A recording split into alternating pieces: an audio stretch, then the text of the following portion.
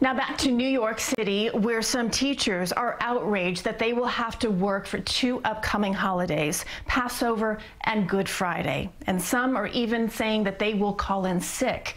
CBS 2 political reporter Marcia Kramer has that story. The Jewish holiday of Passover is Thursday, Good Friday the day after.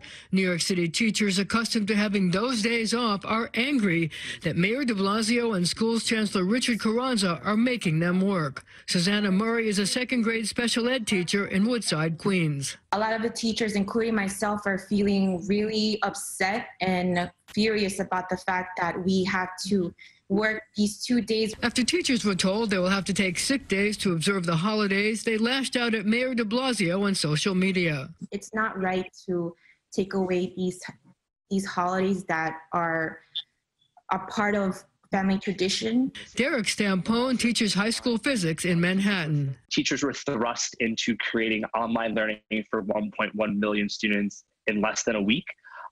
And that time, both for families, students, and teachers, to recuperate, whether through the spirituality of their religion or in other ways, was well needed. Teachers Union President Michael Mulgrew says he told Mayor de Blasio it was a mistake. He sent a letter to his 200,000 members saying it showed the mayor didn't understand how hard they're working in these stressful times. That one we're upset about. Thursday and Friday are such big religious observance days, especially here in New York City.